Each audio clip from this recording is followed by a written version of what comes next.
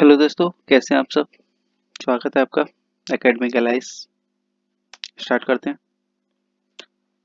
आज का हमारा topic is रंगनाथन्स spiral of scientific method. इसमें हम बात करेंगे क्या है, कैसे काम करता है, वो कितने फेसेस हैं, कितने कार्डिनल्स होते हैं, ये कैसे काम करता है। So let's start.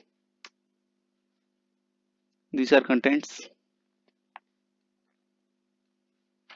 रंगनाथन्स spiral of scientific method. Ranganathan's spiral of scientific method is a model that describes a process of scientific inquiry.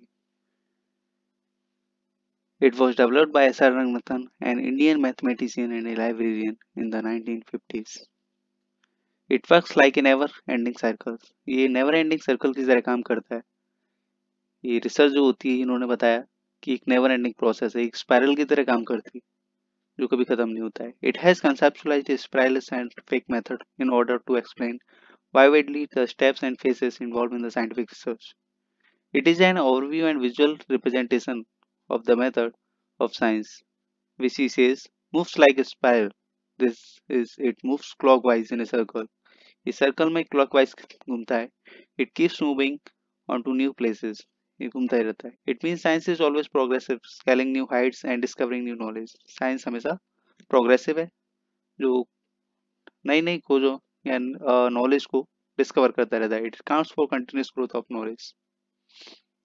Types of laws, activities and cardinal stages. Types of laws कौन कौन से लगते हैं इसमें? Fundamental laws, deductive laws, Nadar facts, empirical laws. Types of activities, इसमें कौन कौन सी activities आती हैं? फर्स्ट में senses, experimentation, observation, कॉन्क्रीटनाइजेशन and पार्टिकुलराइजेशन. Second intellect, induction, abstraction and generalisation. Third generalisation, abstraction, sublimation and intuition. Fourth पार्टिकुलराइजेशन, कॉन्क्रीटनेस, reduction and intellect.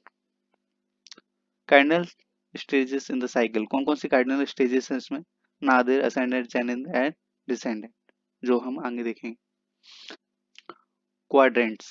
Quadrants होते हैं इसमें. पहला क्वाड्रेंट्स होता है वो नादिर और असेंडेंट के बीच में होता है. सेकंड क्वाड्रेंट होता है असेंडेंट और जेनिथ के बीच में. थर्ड क्वाड्रेंट जेनिथ और डिसेंडेंट के बीच में. और फोर्थ होता है अपना डिसेंडेंट एंड नादिर के बीच में. फेसेस, 4 फेसेस रहेंगे. पहला इंपेरिकल फेज रहेगा. The first phase is research in which investigator identifies the problem. जिसमें क्या करता है? आइडेंटिफाई करता है. रिसर्चर जो होता है वो प्रॉब्लम को आइडेंटिफाई करता है on the basis of previous experience. अपने प्रीवियस एक्सपीरियंस के बेसिस पर प्रॉब्लम को आइडेंटिफाई करता है. Empirical means pertaining to experience, right, and knowledge of the world and the subject. It starts from Nadir and and ascendant. ये नादिर से start होता है और असेंडेंट पे खत्म होता है. It mean subject as it first quadrant of the spiral. ये स्पाइरल का पहला क्वाड्रेंट होता है. Second hypothesising phase.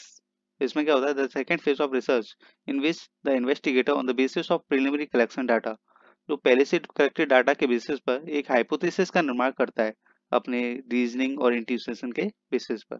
It starts from ascendant and ends at zenith. ये असेंडेंट से स्टार्ट होता है और जेनिथ पर खत्म होता है. We may subject it as the second quadrant of the spiral, right. Third होता है deductive phase. Third phase of third quadrant of research is that in which the deduced laws latent in the normative principle hypothesis are formulated. It starts from zenith and end with descent. Zenith से start होता है, descendant पे खत्म होता है. We mean subject, it is the third quadrant of the spiral, right.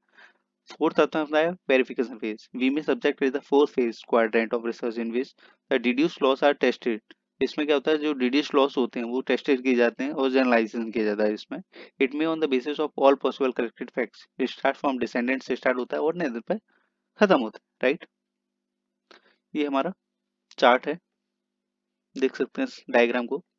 ये Nadir, ascendant, zenith and descendant. ये quadrant है. First, second, third, fourth.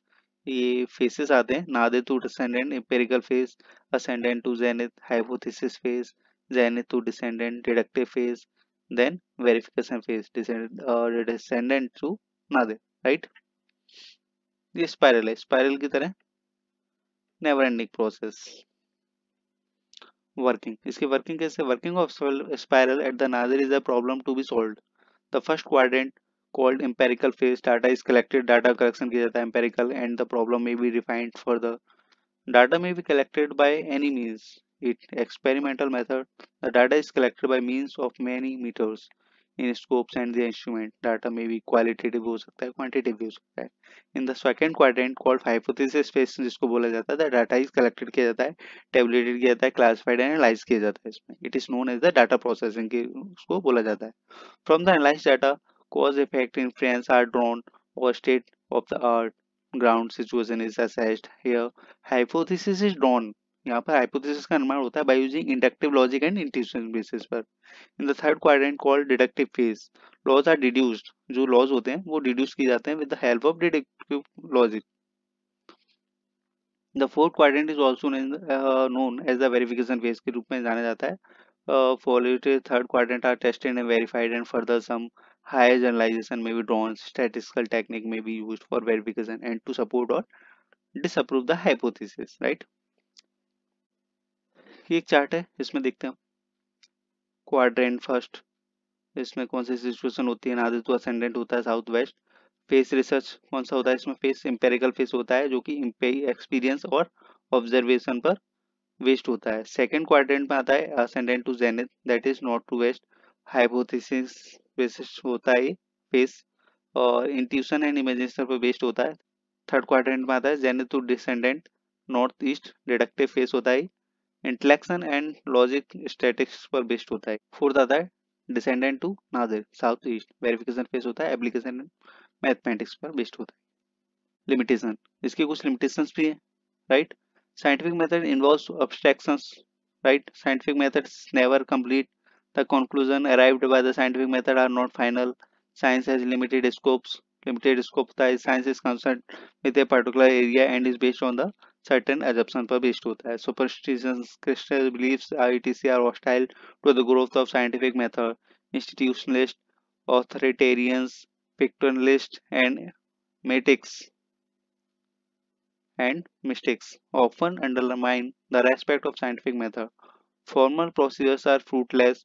Definition and formal restrictions are not often used properly, and statistical information may be irrelevant and inclusive. Scientific judgment is difficult and sometimes impossible हो जाते हैं when situation demands immediate action. Right? The necessary time for reflection and material for experiments are often lacking for the proper development of scientific method. No scientific method can guarantee certainty of achieving the goal and can prevent human life from being on advantage. Okay. So conclusion क्या कहता है कि Ranganathan's spell of scientific method is an overview and visual presentation of the method of science, right? Which he says इसमें कहते हैं moves like a spiral. It moves clockwise, घूमता है in a circle. It keeps moving into new places. It means science is always progressive. Science हमेशा progressive होती है, scaling new heights and discovering new knowledge को हमेशा बढ़ावा देती है, खोजती है. It accounts for the continuous growth of knowledge. Research होती है वो never ending process होती है, ये हमारे रंगनाथन जी बोलते थे. राइट? तो ये था हमारा spiral of scientific method Ranganathan जी का. Right? These are reference. Thank you.